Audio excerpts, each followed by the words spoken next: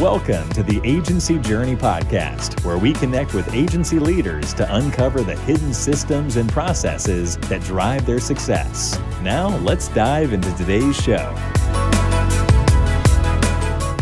All right, welcome back to Agency Journey. This is MacKenzie, and this week I've got the pleasure of bringing on Dean Dutro from Worth eCommerce, recently acquired by SmartBug. So we'll get into that whole story. Dean's a fellow podcaster, so this will be a fun conversation. Dean, welcome to the podcast, man. Hey, thanks for having me, man. Appreciate it. I'm excited.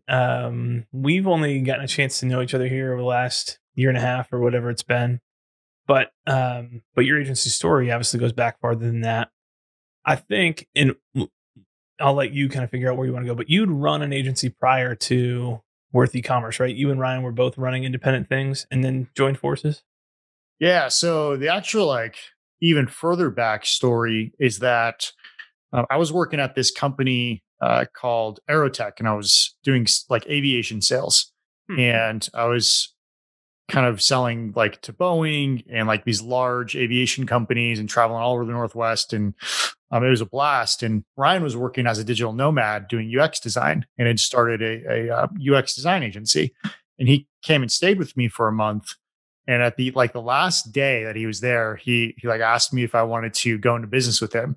And because he needed someone to help with sales, right? He was doing all the UX work and he was at a point where he just couldn't sell anymore, but he still wanted to grow. So he was super nervous to ask me because I loved my job. It was a sick place to be. I was 24, 25. And it was hard to say. It was hard to leave, but I knew I wanted to do it. And I knew I wanted to start something and join him. And so him and I actually started Go Be Savvy, and our goal was to travel the world, work with cool companies, meet cool people, make a ton of money, live at the beach. And we did that. We went to Asia, we went to Europe, we went to Australia, we traveled all over, and we did everything except for the make money part.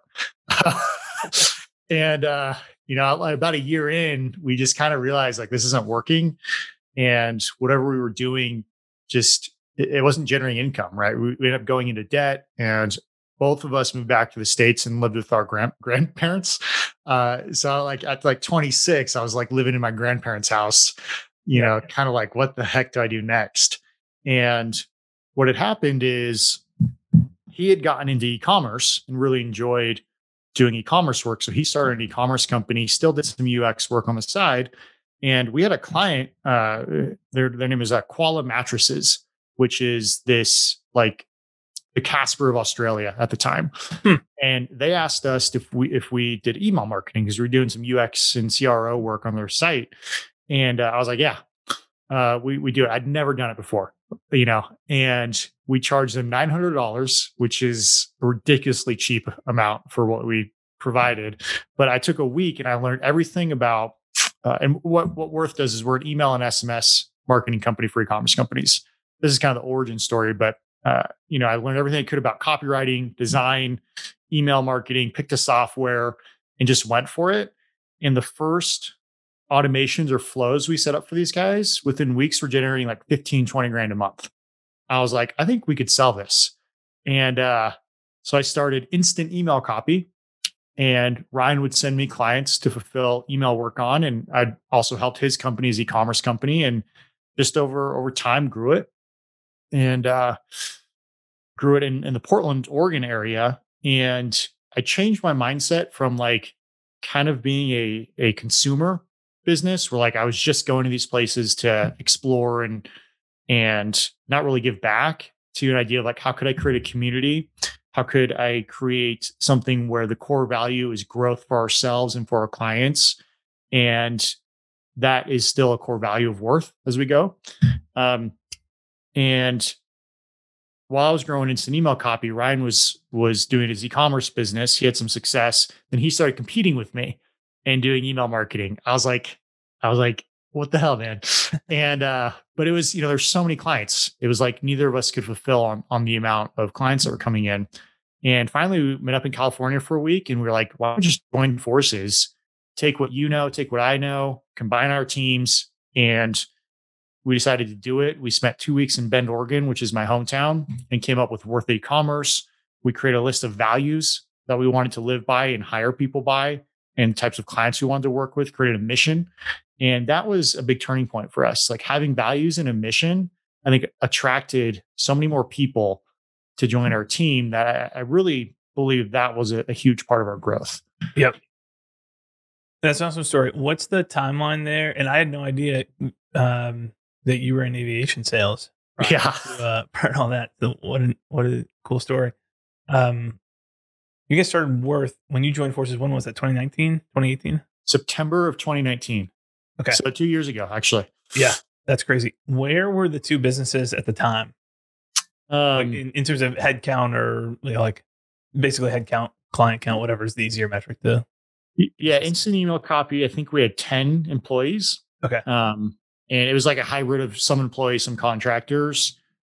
He was still running Gobi Savvy, and I think he had 5 or 6. Okay. So maybe like 15 total people, headcount wise. Well, and that's so then when you guys just sold a couple months ago, or earlier here in 2021. So in under 2 years, you go from that to what was headcount when you were acquired? I think we're at 45 when we were acquired. Big tripled in 2 years, which is crazy to have that kind of growth. Obviously, you're buoyed by a couple different things. One, the market. I mean, here we go for quarter number 5 of the best agency growth in the last 10 years. Consecutively, which is crazy. But that wasn't the story for the whole first half of your journey. And obviously COVID, we had no idea when COVID started it was going to turn out this beneficial for the specific segment that we're in.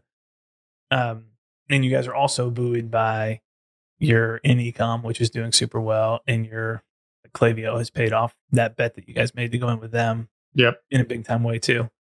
But still, there's a lot of folks who are swimming in that pond who aren't growing that quickly. So it's a long way of saying that's what I want to understand. That's what I'll unpack and share. Is like, what did you guys get right?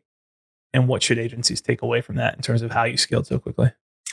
Yeah. And, put in perspective, like we're at a new level, and where we are now is like, I'm having to relearn everything. Right. And it's that kind of old philosophy of like what worked for us now isn't working for us. And so since being acquired, we were acquired by a larger agency.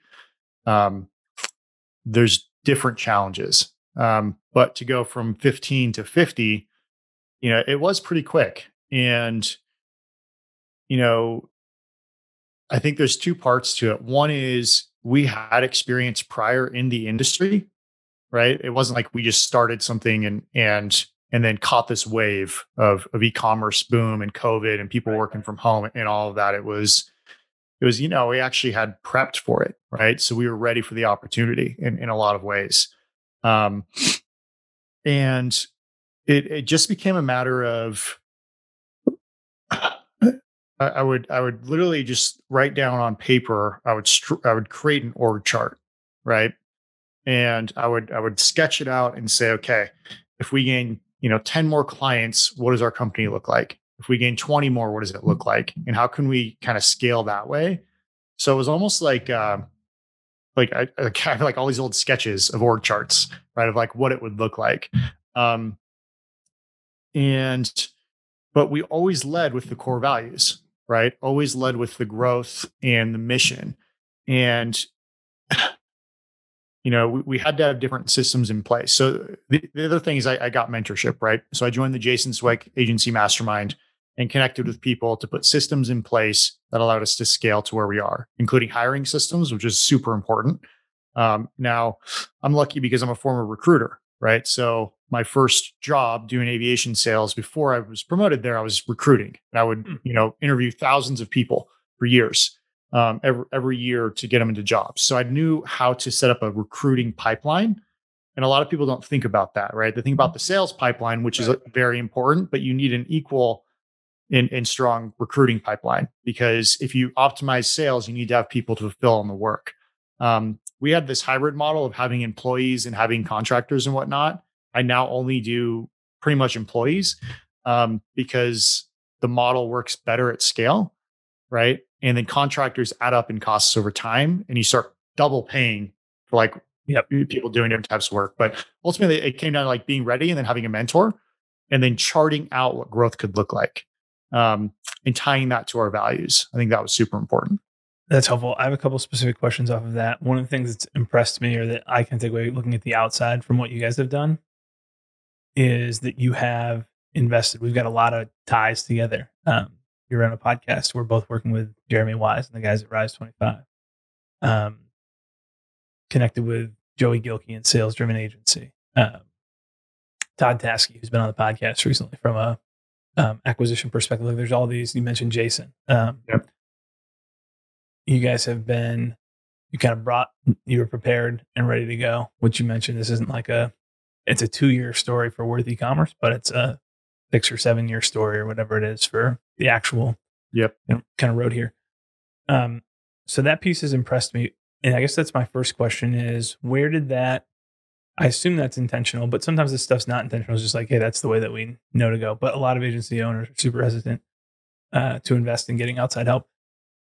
Is that something that you and Ryan have always been in lockstep on? Is that something that one of you pushes more than the other? What drives that decision to get outside help? Yeah, I think, if you go back to our core values is growth, right? So for me, like I love to read, I love to learn, I love to hear people talk, I love all that kind of stuff, and I find it super helpful. To put in perspective, like from an ROI standpoint, like the Jason Swank Mastermind was great because there were other agencies in there. And a lot of those agencies became referral partners, right? So maybe I'm paying, X amount per month and spending, $10,000 to $20,000 a year on mentorship. But from that mentorship and that group of people, we probably closed 10 clients, which is worth hundreds of thousands of dollars. Right. We got a podcast started, which is also probably worth, equal amounts. It's like a $20,000 investment has turned into a 10x, 20x return because of the relationships that were built, the systems that we were able to put in place, referrals that we got, marketing that we got. Like, that is the best ROI I've ever seen. Maybe Bitcoin could beat it, if you invested 2 years ago. But that was my biggest investment was going down that road. And then you talk about Joey Gilkey building out a sales system for us. That was a major investment. I won't say how much, but it was, basically near 6 figures. And that has generated millions of dollars of revenue, that system. And so, when you make these, but I've also made decisions that didn't pan out, right? Sure. Like I've hired lead gen agencies that, we paid and they still haven't delivered. It's been like a year. Yeah. We've paid marketing agencies. So we've made mistakes, but when they pay out large. So it seems like. Right. When did, this also kind of surprised me because when we got a chance to work with you guys and got in touch. I didn't mention you guys either. Apologies. Well, we're in that failed bucket. ClickUp consultants in the no, we use ClickUp on the regular. But Ryan was leading growth, but you're actually the one who comes from the sales background. Yeah. So how did you guys get to that point? Did you flip-flop roles? Yeah, actually, that's really interesting. So when I'm good at enterprise sales, right? And that takes time and energy in a completely different system, right? And the sales cycles, back when I was selling enterprise could be 6 months to 2 years, right? The sales cycle in our space is like 20 to 30 days. And I wasn't as good at that as I was with the other types of sales. Like I like taking, a prospect or a client to a dinner and flying out to see them and that kind of stuff. That doesn't work in this space. So Ryan actually moved into the sales marketing, and he's essentially like the VP of growth. I moved into more of the CEO operations and getting the team aligned because it turns out I'm really good at recruiting, right? And he's really good at connecting with a lot of these business owners. So you're totally right, and that's a great catch. Like, we completely flip flopped once we knew like our actual skill sets and what we like doing. Yeah, that's really. It's interesting to see people, and then from that, like, hear that story that you come from the sales background. I could definitely see that. Not that Ryan's not a relationship builder as well, but there's different types of relationship builders. Some people like the new and kind of like constantly new, and there's other people who are boring like me, who's like, I like having long-term relationships and going deep with people, and like the meeting 100 people at a party and having 2 minutes of conversation is not that's not very invigorating for me. It's just kind of draining. But I'd love to talk to a smaller group of people and know them over a period of time. And that obviously is really effective in long-term, like trust-driven sales, and it's harder to do if you're in a very transactional relationship. Yeah. The other thing that I realized too is like there's salespeople that are better than me as the owner, right? Yeah. And a prime example is, you know, this month actually, like my salespeople, we've got 4 salespeople, and they're selling a product that I used to sell for $1,500 for like 12 grand. Yeah. And it's literally it's the same thing, right? Now we're much better at what we do because we've grown a lot, but it's essentially the same deliverables. And I don't think I would have ever been able to sell it for that, you know, Right. my skills aren't there. I helped create the scope and operationally how to deliver and strategy, but they went out and sold it. And that was like, when they did that, I was like, this is like, I should have hired salespeople 5 years ago. Really? That's awesome. Well, let's fast forward then to the decision to sell. I assume you and Ryan, I mean, just back to the even being open to it. And I don't actually know the backstory yet, which I'm excited to have this conversation. I don't know who reached out to who first, whether Todd was engaged by Ryan to start hunting and found you guys, or how that connection originally got made. But was that you and Ryan had already talked about, hey, we're open to selling off and hopefully having a second bite down the road? Or how did that evolve? Yeah. So Ryan and I, again, going back to growth, like most of our decisions are based off that values, like how can we get to the next level?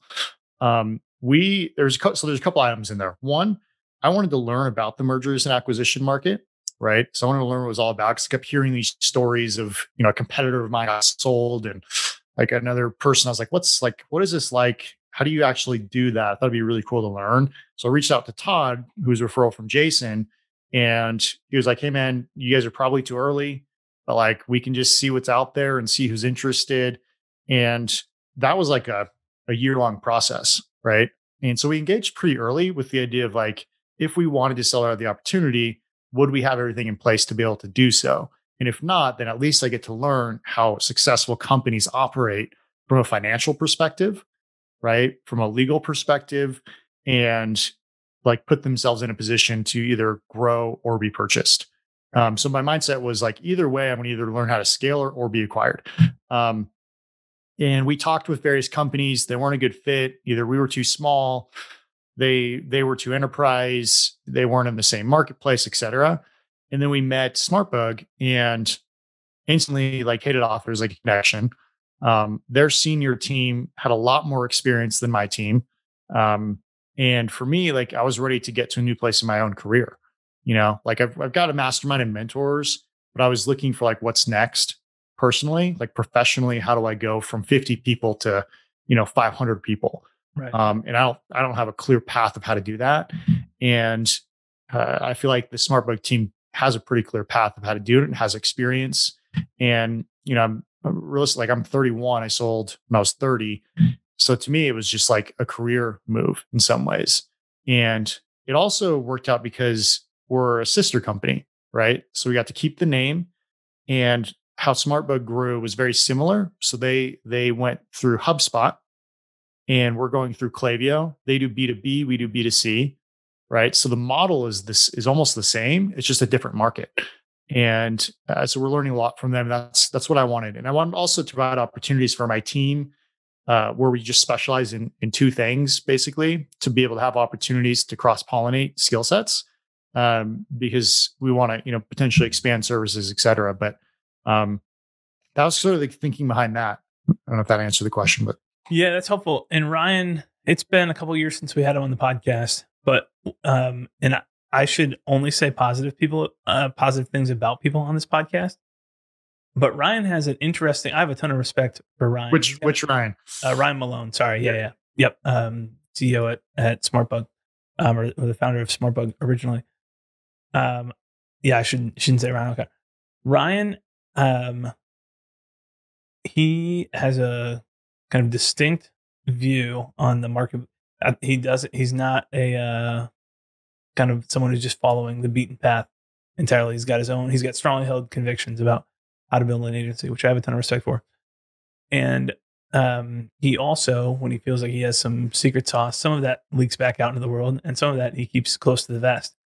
And I've run into folks who don't appreciate that about him, which totally fair. And I actually think it's kind of baller of him. So I've always had a lot of respect for Ryan and the way that he's built stuff, and been real intentional about structuring a remote team before that was the cool thing and the normal thing to do. And yeah, that was another piece. Was I love that they had intentionally built it that way, and we built that way at first, and then I kind of went hybrid, and now we're going fully back to that. And to build a culture like they have remotely is very tough, and so I'm excited to keep learning from them.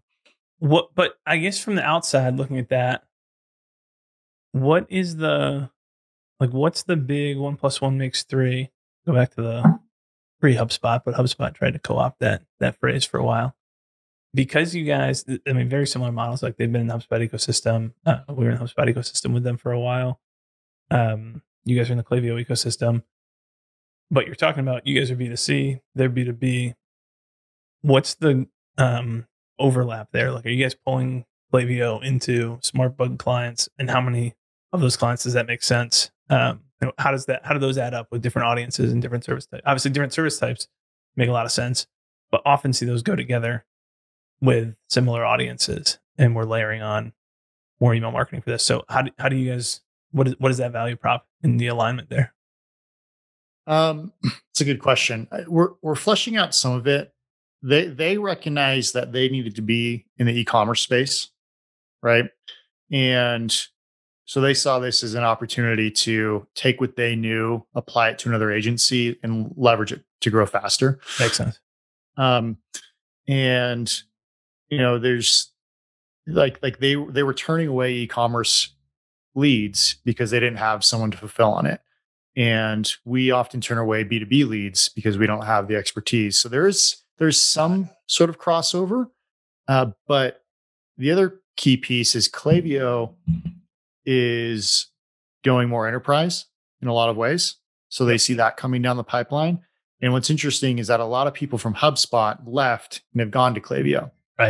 Right. So there's a ton of overlap in many different ways. In terms of like, hey, like we run a Facebook ad agency, you guys do email and SMS, let's refer. It's not that distinct. It's more like, hey, we know this model works, and let's take these guys who have the same model and boost them up in a market that's rising. Right. And I think everyone knows e-commerce is blowing up and has been since 2015, but really started taking off during COVID. And I still think we're just at the tip of the iceberg. It's now just getting easy to sell stuff online. Like this year, it's much easier than it ever has been. But so I don't know if that answers the question, but yeah, well, I think that's helpful in terms of, hey, here's some of the easier ways to value. Obviously, I mean, you see value in some of these deals where we get to pair up the back end operations. There's some value created there, which I don't know how much you guys may not have integrated that many things on the back end.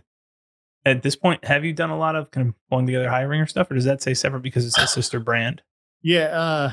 I mean, we've done some minor stuff like some HR stuff, some accounting stuff, yep. which is nice because it kind of takes the pressure off. Like I was in the books all the time trying to figure out our accounting, and now there's a CFO that we get to kind of lean on, which is super helpful.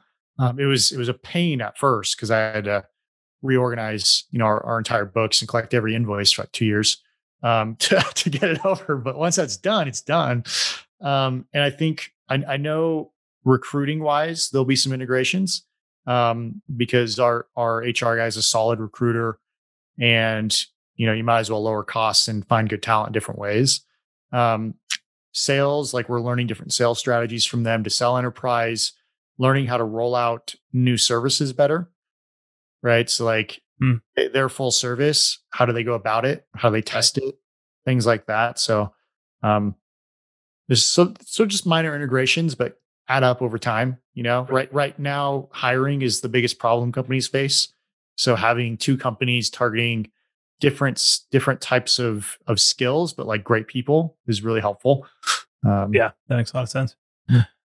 What was the going through that process? I mean, there's all kinds of things that people going through an acquisition seem to struggle with, whether it's on the front end of the deal with all the due diligence and learning that there's an earn out, or like figuring out how deals get structured from a comp perspective, and then on the back end dealing with true ups and like who gets owned what revenue and all that kind of stuff. Is there one piece of that you mentioned, kind of the digging back through invoices? Yeah. Due diligence sucks. Like it's not fun at all. And we were lucky that we were relatively organized, but it wasn't like no one's ready for it. I don't think I've ever heard anyone be like, yeah, I was totally ready. Like, like no, you weren't. I'm sure much larger companies probably have some things dialed in. And during the deal, even up to like the last week, I didn't know if it was going to go through because everyone had deal fatigue, right? Everyone was sick and tired of looking at the numbers, looking at these contracts, looking at invoices, looking at like everyone was sick of it, Yeah. And I remember talking to my girlfriend. I was like, I don't know if this is going to go through. Like, and it was like the Friday before signing, and they got pushed a week. And I was like, yep, probably not going to go through. And so that was super stressful. And I feel like I took my eye off the ball for a few months. Like I could tell the business suffered a little bit. And then post sale, it was kind of that like post grad blues or post vacation blues. Like you're just kind of, did I make the right decision? I was amped up, but also like, and there's a lot that could change. One thing going from cash accounting to GAAP accounting, right? And you're talking about true ups and stuff. So there's revenue that I thought would go into our pockets that actually went to the company because of the way GAAP accounting works. You have revenue isn't counted until the work is fulfilled, and so all that gets pushed. So you actually end up sometimes having to write a check to the company that purchased you for that weird period of revenue. So that stuff. But I was advised. Todd kind of told me like, hey, this is a possibility. This could happen. You're on cash accounting. When you move to GAAP, things can change.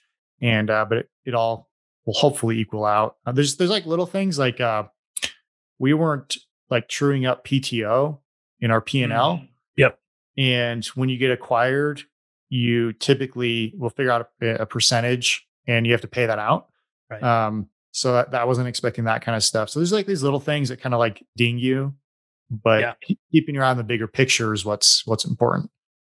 That's a good way of putting it. There's enough of that stuff that it starts to get really annoying. Yeah. I feel like at least in the folks who I've seen go through this process and the friends who I've seen kind of run through that, it can be easy. Everybody takes their eye off the ball. I don't think I've talked to anybody who has not felt like, hey, the company definitely suffered. And also, I think for a lot of people, there's stress associated with, I have this huge, exciting news that I'm excited about, and I can't share this with all kinds of like people. living a double life. A lot to me. Yeah. Right. And that's, I mean, you probably have to be a psychopath for that, not to take a toll on you to some degree. But and then the other thing I would say, like if people do get acquired, I think at least this happened for us. Like we were all gung ho about like, we're going to change stuff up. Like we're going to change our processes, our systems. We're going to make it better. And we had this whole spreadsheet of stuff and action items. It was too much, right? Like you don't realize how hard it is to change a system, And so we finally had to like have a conversation and say, hey, like we need to go back to our core focus and competency, because all this other stuff, it's not moving the needle forward, and it's too much at once. So I would like, if you get acquired, everyone's going to want to improve things, fix things, like 2080 it, And I made that mistake of not holding to that kind of philosophy, which is something I hold dear. And but now we're in a good place, I think. Right. That makes sense. Well, so a couple of things here then, as we're on the tail end of the acquisition. You guys have made it through. You're a SmartBug company now, still running Worth eCommerce. In terms of vision, the stuff that you're looking forward to and excited about right now, obviously you mentioned hiring. Everyone's struggling to hire. What are the hardest roles, or what are the kind of current roles that you guys are looking to fill? Just looking for good marketers in the space. I think we during COVID, for example, we hired a lot of green people, and we had to basically train from scratch, which is good and bad. It's good in the sense that they develop skills and you can hire cheaper and faster. It's bad in the sense that they can get poached sometimes. and you become like the training ground for other agencies. Yep. Which is not a good thing either. But I think that for people who are hiring, if you can hire remote, you're going to get a lot more applicants, right? Like to be honest, our trouble is we get too many applicants and sifting through it, right? Yep. We'll get 100, 200 applicants, and because it's remote and we pay well, and we lead with our vision and values. We don't even talk about the job until later on in the post, right? We talk about the company, the culture, the values, and that attracts a lot more people, I think. Right. But we're always looking for great marketers, and I try to tell my team, like, you're not a copywriter, like you're a marketer. You're not a designer, you're a marketer, and you just have this other skill set in some ways. And some people like that, some people don't. But yep, that makes sense. I've got a couple other quick hitters here. Do you guys see much seasonality? I know you're a retainer-driven business. Yeah. I would imagine. I mean, you go to Worth eCommerce right now, and there's the countdown timer at the top, which is really smart. Countdown to Black Friday. Are you ready? Yeah. I would assume. I mean, like we have this all the time. Q4 is our biggest quarter because everyone, like, I've been fighting this struggle all year long. I'm not going to go into next year with the same thing. It's going to take me 2 or 3 months to fix this. I'll go work with ZenPilot and streamline our apps. Do you guys see the same thing? Is it run up to holidays? It's kind of interesting. So because we're vertical in e-commerce, we serve different industries within e-commerce. So different industries are seasonal, right? Yep, that makes sense. So a lot of people experience like Q1 seasonality in various companies. We don't, because we have a lot of nutrition companies, right? And everybody's buying nutrition products, right? You know what I mean? What we do see a boost in is just upsell revenue, right? So we'll still get the same number of clients. We on average close about the same amount of clients throughout the year, which is really nice. And then just during Q4, that's when we're like, hey, clients, like, you need to implement this, you need this, you need this. It's going to cost this, and here's your potential ROI. So we see a lot more upsell revenue, and we'll stop taking clients at some point so we can deliver. Right. But I wouldn't say it's like an influx of new clients. Again, it's just an influx of scope that we need to sell. That makes sense. Yeah. And the one other thing I wanted to mention is you've been running the Relationship Commerce podcast for a while now.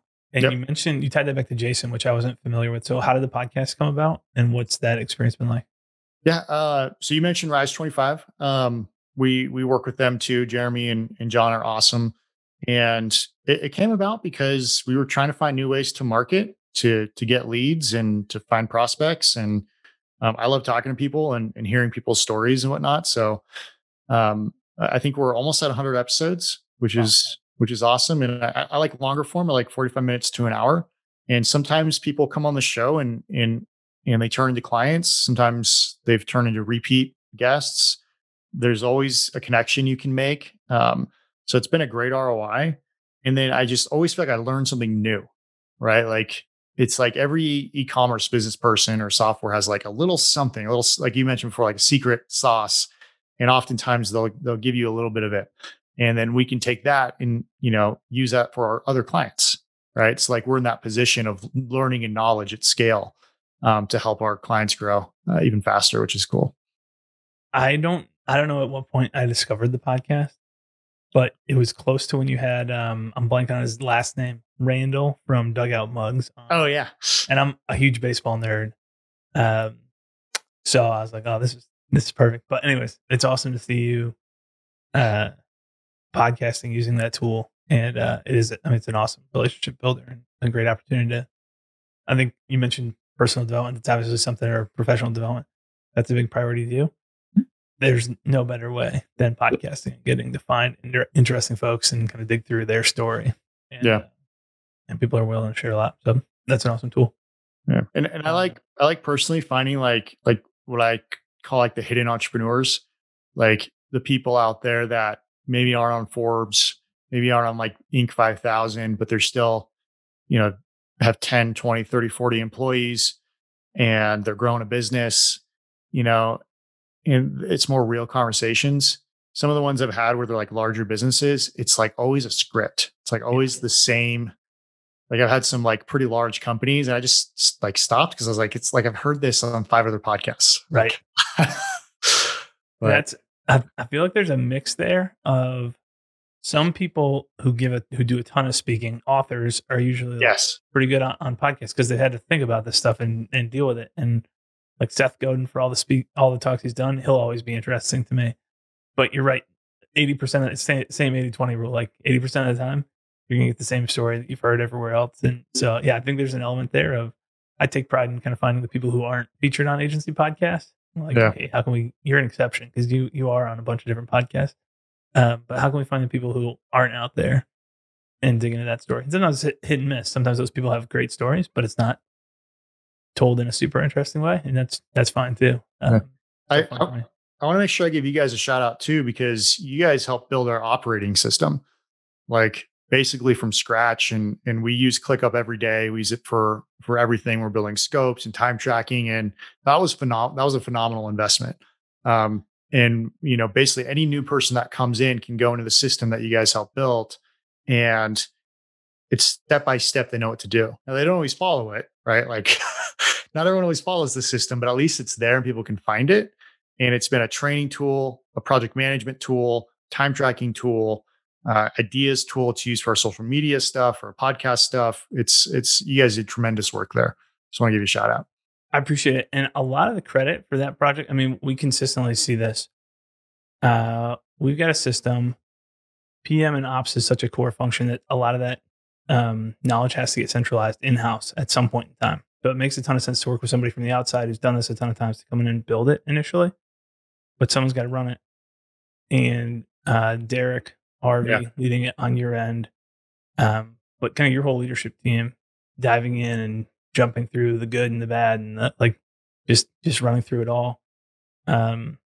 There's a big difference in how quickly agencies benefit from it when there's that rock star internally versus kind of they don't have the same infrastructure. And a lot of times it's not necessarily that the person who's leading it internally isn't talented, but they're also not enabled or empowered by the leadership team to make a lot of decisions that they need to make to move things forward. So you guys kind of top to bottom did a really nice job through that project. And implementation. So, and it's been cool to see you continue to grow and scale using ClickUp and continue to improve. Dean, this has been super fun. I appreciate you coming on and being willing to share. WorthEcommerce.com is the website. We mentioned SmartBug in the podcast. Is there anywhere else we should point people to follow you or connect with you? I'm pretty active on LinkedIn. It's just Dean Dutro. If you search for me, and I get a lot of interesting stories on there, and there's a lot of cool people to connect with there. But that's where I'm most active. Awesome. Well, I appreciate you being willing to come on, be so generous with what you know, what you've learned. Thanks for your time, Dean. Yeah, appreciate it. Thanks for listening to the Agency Journey podcast. Visit agencyjourneyinsiders.com to join the podcast community and be sure to subscribe for future episodes.